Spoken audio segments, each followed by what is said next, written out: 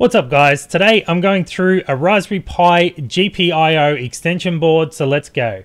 Alright, now this board is quite simple and easy to use. Basically, instead of using the header pins off the Raspberry Pi, we're going to add this extension board onto it. Now, it's quite simple to install. You basically just pop it onto the top of those GPIO pins. Now, just make sure you line them up. All the pins should line up nice and easy. It does go from the start all the way to the end, so you can't mess that up. Now, like always, when you're putting those extension boards in, just be careful so that you don't bend any of the pins. Now, push it all the way down flush. Now, if you flip it around on the back, you can see it's quite close on the HDMI. Now, you can also add the 10mm spacers to actually get a bit of distance in there. That way, any of the soldering on the back of the extension board doesn't touch anywhere on the Raspberry Pi, especially on the HDMI port. So on the board now we have all of the breakout pins that you would normally have on your Raspberry Pi, and then we have those pins correlating out to these jumpers here on the board, which I'll show you how to set up in a moment. But then we have the wire terminals that each of those jumpers would go across to. So as you can see on the board, there's a label. So for example here, N.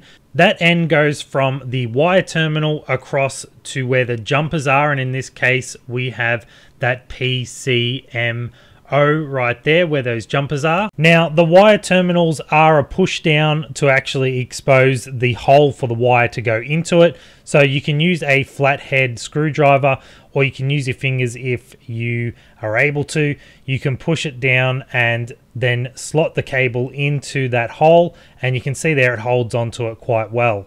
So therefore making the connection all the way back to the Raspberry Pi for that pin. Now the same thing in reverse, you push it down to actually pull the wire out, and then you can move things around nice and easily. So it makes it a bit easier to add and remove wires as you go.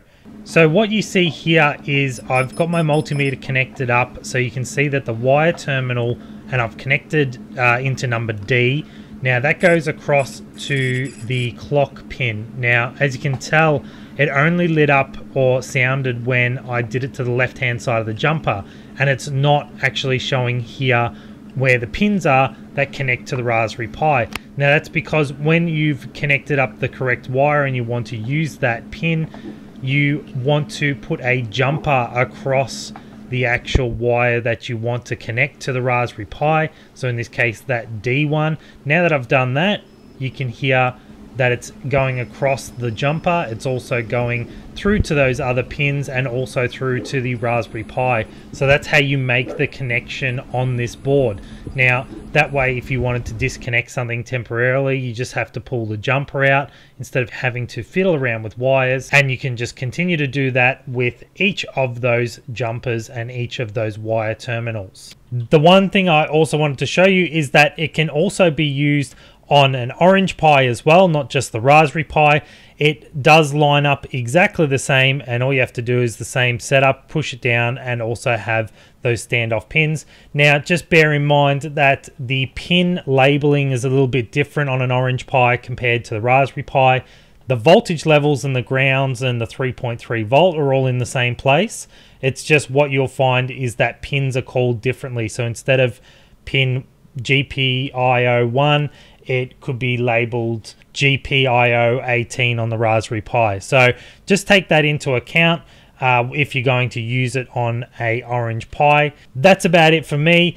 Hope you enjoyed this video. Make sure you like and subscribe so you can catch up to date with any other projects similar to this. Thanks again for watching, and we'll see you next time.